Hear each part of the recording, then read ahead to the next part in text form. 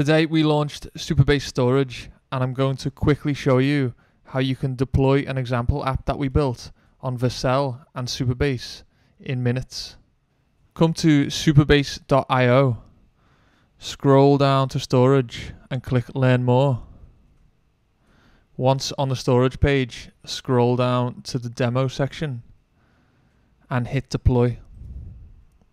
Once on Vercel, select your account, choose a project name and hit continue. Then we need to install the Supabase integration and deploy the user management starter. Choose your Supabase organization and hit continue, and enter a project name and some secure password for your database. Choose your region and you're good to go.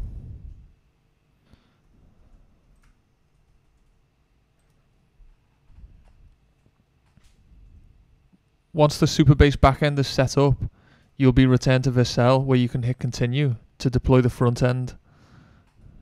From here, just select GitHub, choose your GitHub profile and a repository name, and then hit deploy. You can see that the environment variables for Supabase are already pre-filled. From here, just wait about 30 seconds for the front end to deploy to Vercel. And then once that's done, we can go ahead and check out our new project. Now the back end and the front end have both been deployed, we can visit the site. Now this is part of the Supabase storage demo. So you can enter your email here, send yourself a magic link. I'll just drag up my mail and hit confirm. Now the purpose of this demo is to show you how easy it is to upload user profiles and link images and have the images connected to your users. So I'll type in my name here, put in my website, and upload a profile picture. Once I'm done, I can click update, and the image is now stored inside Supabase storage and linked to my user.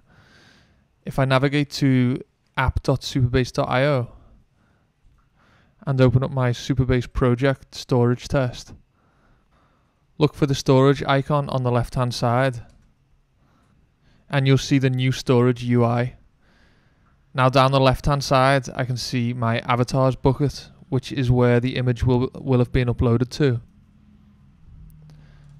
And inside I'll find the image and the image preview. Now from here I can easily download, delete or copy the URL to my new profile image. You'll see on the left hand side that I can manage auth for all of the files stored in Supabase storage.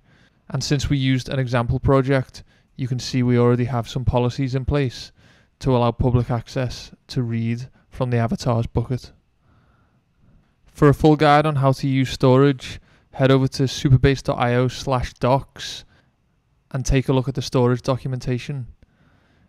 And if you have any questions at all, just email beta@supabase.com and we'll be there to answer your questions.